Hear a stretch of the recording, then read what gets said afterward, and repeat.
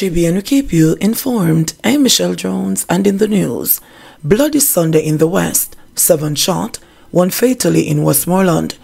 Please remember to subscribe, like, share, leave us a comment, and click the notification bell to receive our daily news items. A panel performer was shot and killed, and 6 other people injured after gunmen opened fire at people following a party in Bridgewater, Westmoreland, on Sunday morning. The deceased has been identified as 38-year-old Lasharoo Shaw, otherwise called Dwayne, of Belfont in St. James. Commanding Officer for Westmoreland, Senior Superintendent Wayne Joseph, said the incident happened about 9:40 a.m. at a drug center where a party was held on Saturday night. Information is that there was an unpermitted party the night before, leading into this morning, and the persons were in the process of cleaning up after the party when a white Toyota Axle motor car drove up. 3 men alighted with handguns and opened fire. Persons received injuries and ran in various directions. 1 person succumbed to his injuries on the scene, SSB Joseph said.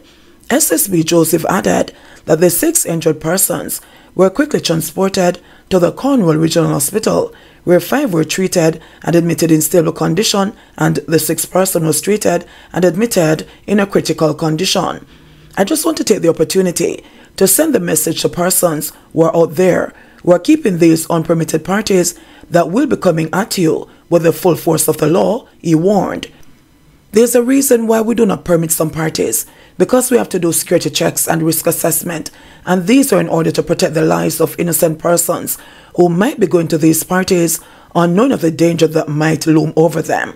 So it depends on who is keeping the parties. Sometimes, some of these persons, we know that they are not of good character. Sometimes they are involved with other persons with ongoing feuds, and sometimes they are at risk of reprisals, SSP Joseph said. He explained that a lot of times when persons cannot find their opponents, these are places where they look out for them, where there are large gatherings at parties, and so on. SSP Joseph warned sound operators to refrain from playing out unpermitted events. If you're a sound operator and you're contacted by somebody keeping a party, make sure you find out if that person has a permit, because you too will be liable to prosecution. We'll be going full force to protect the lives of innocent law-abiding persons, SSP Joseph said. JBN will keep you informed. Please remember to subscribe, like, share, leave us a comment, and click the notification bell to receive our daily news items.